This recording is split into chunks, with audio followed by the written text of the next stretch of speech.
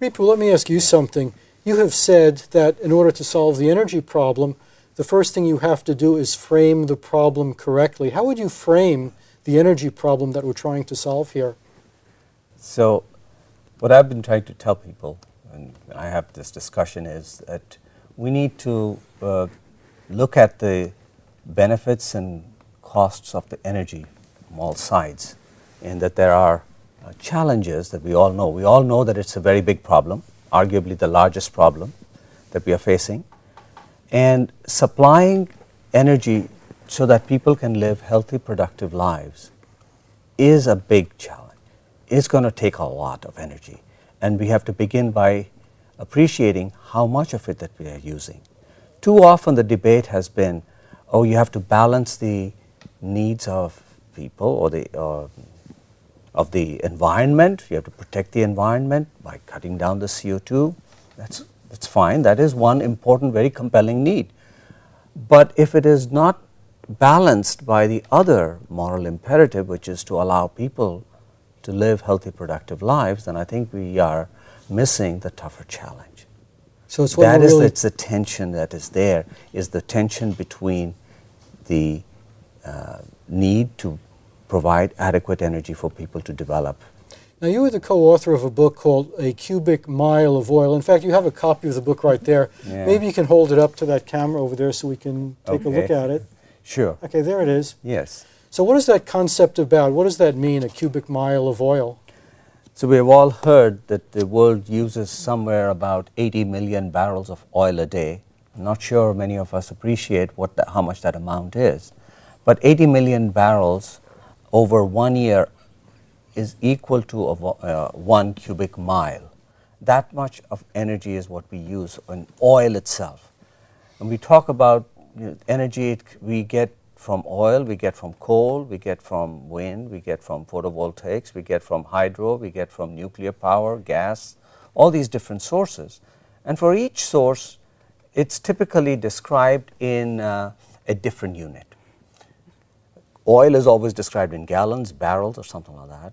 Coal in tons, natural gas in trillions cubic feet, and so on and so forth. Electricity is always in kilowatt hours or multiples thereof. So you're trying to have a common unit of measure so you can compare how much oil you use to how much coal you use? Right. That, and also a unit that is that scales to the global use, because you could use joules. That's a perfectly good unit, scientific. And joules are not those things you wear around your neck. Those energy units that you learn about in physics. Right. So the world uses in a year about 570 exajoules of energy, something like that, a number like that. But it doesn't resonate with people. It doesn't. But if I tell you that we get 1 cubic mile of oil from oil, and on top of that, the billions of tons of coal that we burn give us 8/10 of a cubic mile oil of energy and 6/10 of cubic mile of energy from natural gas, 2/10 each from hydro, nuclear, and wind. It gives a more clear picture.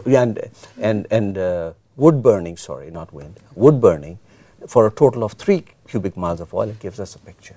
We actually have some slides which are going to illustrate what you're talking about. Can we see that first slide, please?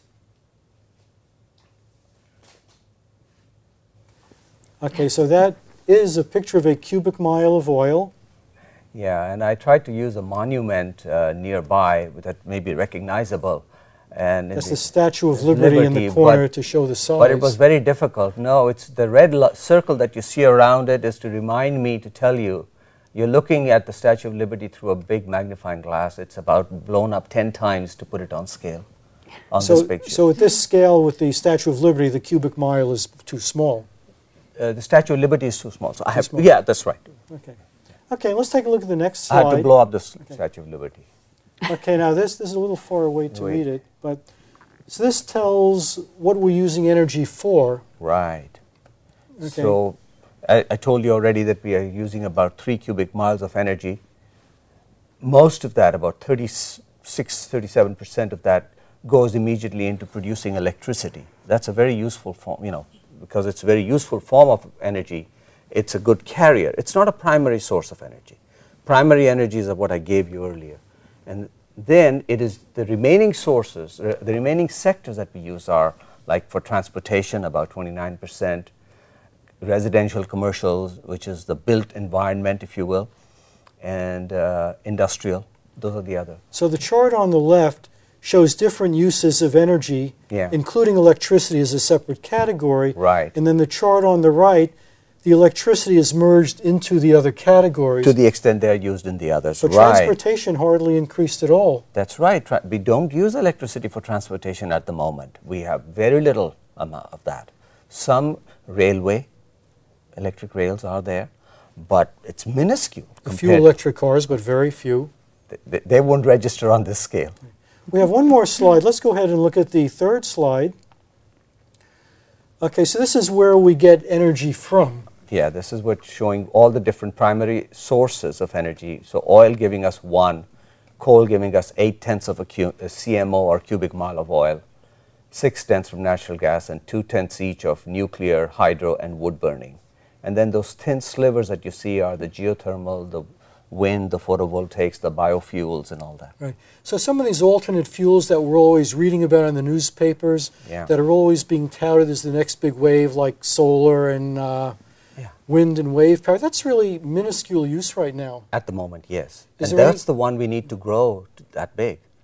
And what has to have? What would it take to make those? Because those are desirable because you don't have to mine wind currents. Right. They're already there. Right. Yeah. These are what we call our income sources. The coal, oil, and nuclear and gas. These are our inheritance. So far we have been living off our inheritance and transitioning to income, which is being given by the sun each year. A lot of it is something to get there. But it's a long way, and it takes a long time. The sun, by the way, on the CMO scale, endows us with 23,000 CMO every year. That's cubic miles of oil. Yes, we are looking for 3, 4, 5, something like that. That's what we are using now. 3 is what we are using, and we'll probably grow to 6 or 9 by the middle of the century. So the amount of solar power that falls on the Earth every year is far in excess. Far if in we excess. could just capture it. If we could capture it. It takes a lot. It takes a lot of land. No, we don't. 10,000 square mile or 50,000 square miles would be the kind of things that you would need to dedicate for that. Plus, where are you going to do it? Where are you going to find that? There are places, but if they are too far from the people that need it, you need some other infrastructure to build. Sun doesn't shine all the time, wind doesn't blow all the time, so we need other things like storage that need to be developed at scale. We can store electricity in little batteries, but the cost is very high, compared to... Well, that's one of the limiting factors the cost of electricity, isn't it? The fact that electricity is hard to store. Yeah. You kind of have to use it as soon as it's created. You can store it in batteries, but it's very inefficient. Like the battery used in an all-electric car weighs about 900 pounds.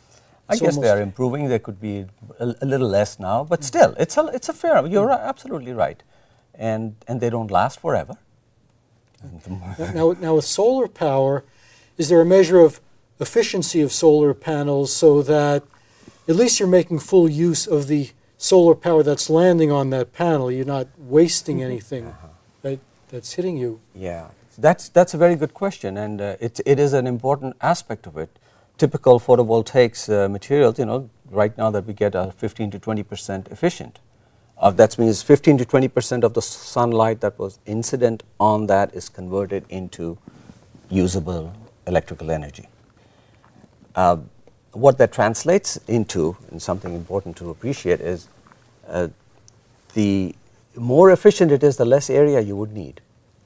Right now, in the way the structure, it's not that the photovoltaic material itself is the most expensive part.